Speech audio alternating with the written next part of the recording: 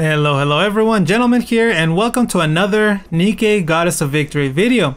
Today, we finally got an official look at Mast's skills and her in-game animations, so I'm very excited to check that out with you guys. So, if you enjoyed this video, please like and subscribe. It helps out a ton. So yeah, thank you so much. But okay, let's check out Mast's animation first, so we can, wake up a little bit. It's still very early where I'm at, so yeah, let's get these neurons working, am I right? Okay, let's see. Okay. Oh, I love the parrot, look at that. Oh my god, that's great. That is the best thing I've ever seen. Her eyes also changed, that's amazing, wow. I already want to get her just because of this. She looks so cute, it's crazy. Alright, okay. Oh, that's sad. We can see a parrot right here, but I'm sure it's giving us that nice, funny, derpy look, right? And what did they do with the coat? Oh wow, okay. So they went with the like open tail coat type of thing.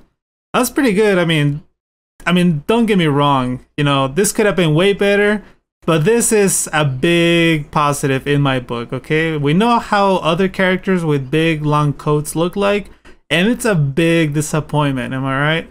So the fact that they kind of took that into account and they kind of fixed this, hey, I'm happy, okay? That's, if we gotta meet them halfway, I'm happy with this. Oh, that's so cool too, I like that. I like that nice little detail. Let's see. Does she go ahead and do it again? Yeah.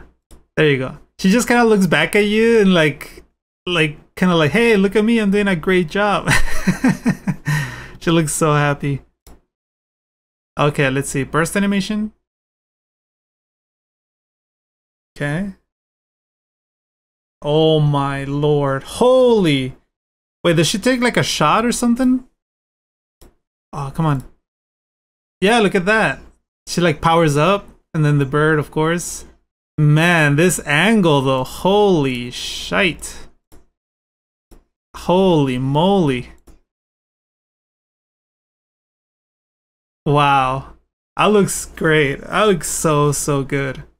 Wow. I'm happy. I'm happy. Okay, there we have it. Mast animations alongside her parrot Morgan. Great duo right there without a doubt. I love that she looks so full of energy and like she's the life of the party, But okay, let's take a look at her skills now.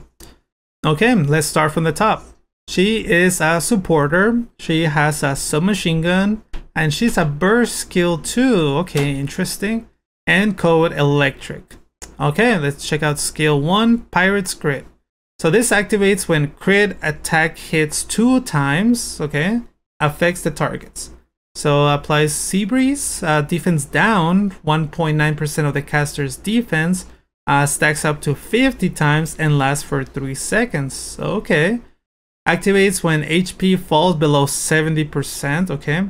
So activates self and 2 ally units with the highest attack, except for the caster. Critical damage up by almost 51% continuously.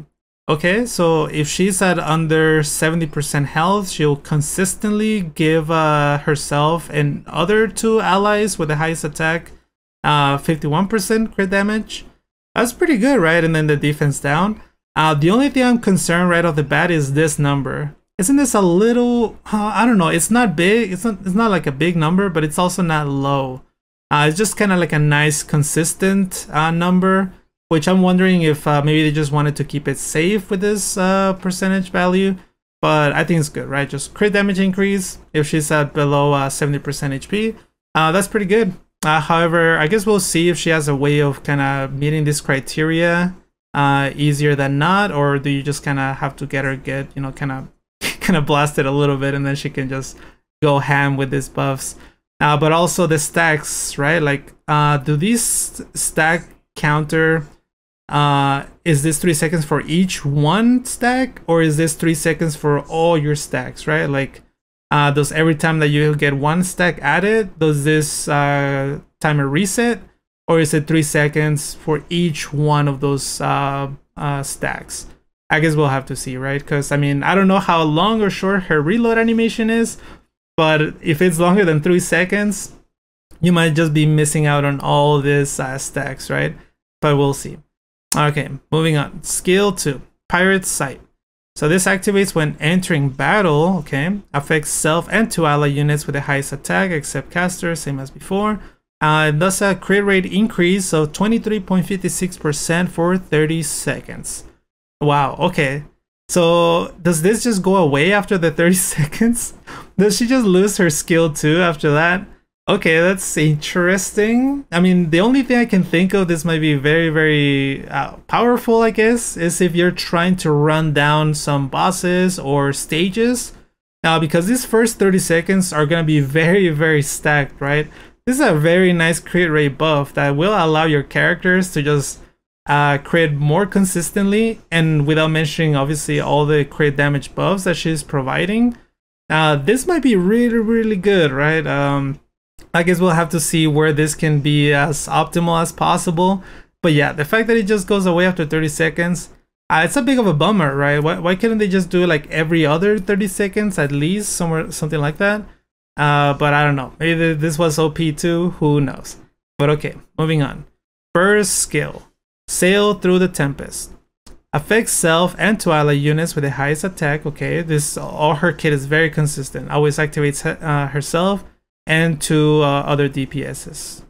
Max HP up by 86.2% of the caster's max HP without restoring the HP. Okay. Lasts for 7 seconds, and critical damage up by 25.19% for 7 seconds. Wow, okay, so this ties into what I was saying here before. If she has a way to enable herself to proc these skills, which means getting herself to a lower HP percentage than 70%. So this effectively, by increasing her health, her overall health without restoring it, that means that she effectively does get herself to fall below 70%, right? Because let's say she has what, like 1 million, 2 million XP, whatever, HP, whatever. If you increase that by 86%, that means that even if she's at full health, she's technically gonna be like at 60% health, right? Because that effective max HP will obviously go way higher. So that's good, right? And this obviously is affecting herself and 2 other ally units. So this means that basically she's just going to be synergized with other characters that benefit from having a lower HP percentages. Like I think the first one I can think of is Guillotine, right? She's a DPS and she benefits from having low HP percentages. So this might just be an enabler for units like that. So I think what Nikke is doing now is, I think they're just adding more characters that are very specific to certain strategies or playstyles, which is pretty good, right? I think they're just trying to spread the type of teams that you can build with characters like her. I think we just saw Nero, that's also kind of very specific to a playstyle. Up next, she affects the targets afflicted with Sea Breeze. And Sea Breeze was what, the defense down debuff? Okay. So deals 4.52 of final attack as damage. Okay, so I guess all those units, enemies I should say, that are affected with Sea Breeze will get a nice kind of chunk of damage. And then mirrors the stack count of Sea Breeze every 1 second for 7 seconds. What does mirrors mean? Does that mean that she effectively just kind of doubles however many stacks those enemies have? Because that's kind of what it sounds like, right? I don't know. I don't want to make too much speculations, put anything out there that might be untrue. So yeah, if you know, please let me know in the comments below, because I don't think I've ever seen this word being used in any of them skills. But yeah, guys, very interesting. I think she's just a very well-rounded character that can be used in most situations that not. Generally just for the defense down and then increases in crit rate and crit damage. Of course, I do think that she will obviously be more synergized with characters that benefit from having low HP. So her optimal team compositions might be limited to that, but I guess we'll have to see. But overall, I'm happy. I think they did a good job at keeping her very good at what she does. My only and main concern is these critical damage percentages.